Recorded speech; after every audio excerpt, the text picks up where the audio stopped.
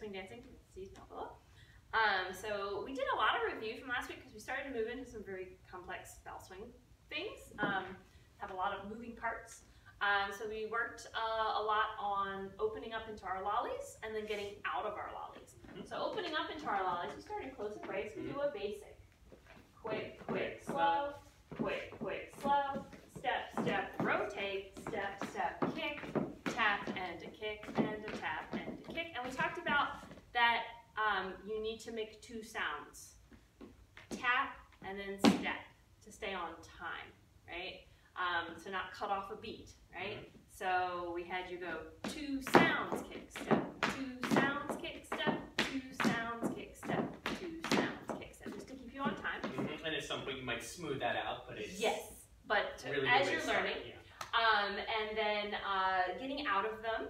We had worked on that a little bit last week, but right at the end of class.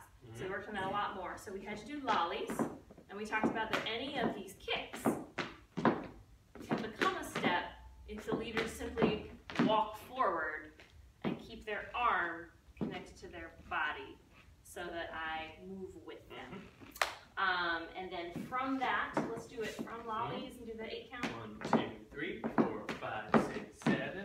Rock, step together, come around, and then back into a basic. Right. And then it's probably the only time you'll hear us say the words rock, step, in Balboa. But Nick Williams said it, so it's okay.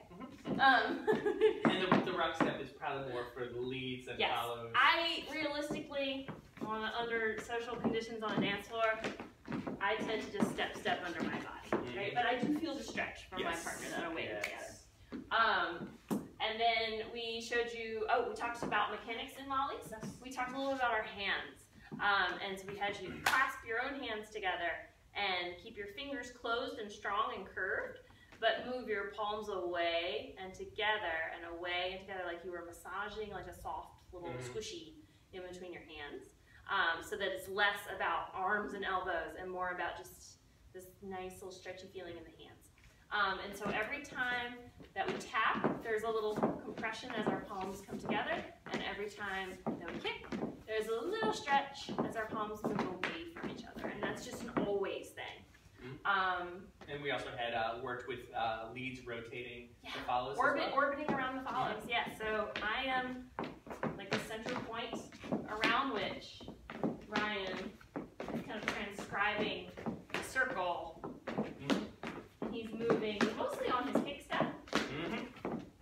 Yeah, and I think you talked about this during class that I'm not exactly making a circle around. I'm kind of taking a bunch of little lines around. Lots of small straight lines, which I couldn't remember the proper name for, but I think it's a tangent. Sure, one of you will know. Someone will know.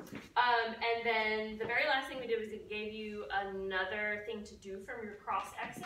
So from your lollies, when you get your partner to step across, you can also just move into this step, step, cross rhythm. Boom, boop, bump, bump, boop, bump, bump, boop. And something that we talked about with this was to keep your quick, quick, small, small, small, slightly bigger.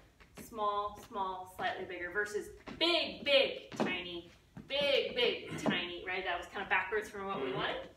We want to think small, small, across, small, small, across, small, small, cross, and then something else that we talked about, I'll do it from the side, is that you don't want to think about everything happening on a line. Like, it's a linear move, and most of it happens on a line. But if you keep everything on the same line, it's really hard to get that foot across because there's no room. But if my second quick gets out of the way, quick, shoop, see how I got it out of the way?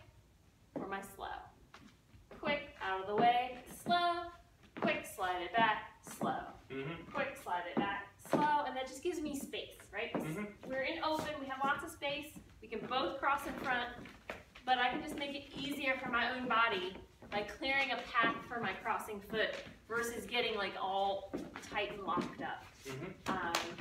I think the last thing too is that pulling back and also allowing your hip to rotate a little bit. Like, we're not trying to all the way go through, but allow your hips to rotate. Just help you to get around the corner. Let your body move in the way that it would naturally move if you were changing direction. Because you're changing direction. All right, that's everything covered. We got you for one more week. We'll work on the step cross rhythm. And we'll work on one new rhythm, or the same rhythm, but a new shape of the rhythm that you know and love. Just quick, quick, slow. And we'll tie it all together with a nice little bow. Boom.